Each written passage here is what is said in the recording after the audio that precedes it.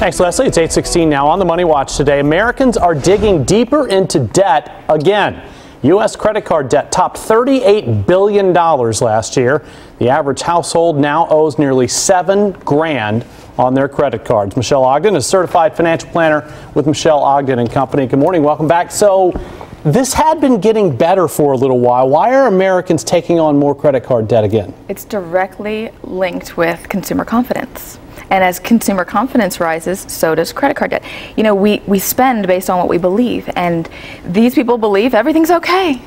So spend away. Yeah. But yet when it was down, we were paying off that debt, right? Because we were scared. Yes, absolutely. This just doesn't make sense at all. I mean, it does, but it doesn't. It's all psychological. It really is. All right, so why is this such a problem? I mean, it's kind of an obvious question, but I guess the answer is a little bit more complicated, right? Well, because debt steals dreams, and if you owe a lot of money, you're going to be forced to take a job that's going to pay enough to cover all your debt.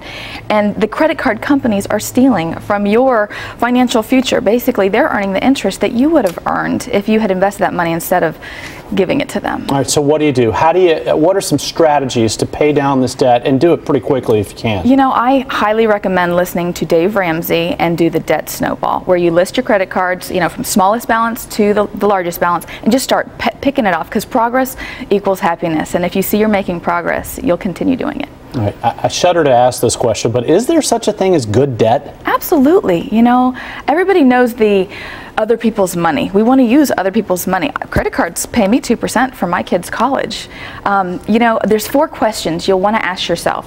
Is the economic return greater than the economic cost? The majority of the stuff we buy, the answer is flat out no. Are you and your spouse united in the decision to take on more debt? And then, is there really no other alternative? You know, we so quickly go into debt to go to school when you know you might have worked your way through college waiting tables. I need a quick answer on this, so I hate to throw this at you, but is it okay to use credit cards if you pay them off every month? Absolutely. Okay. I love them because you can track everything. Cash disappears. All right, Michelle, thanks. Great advice. No problem. Thank you. Lauren?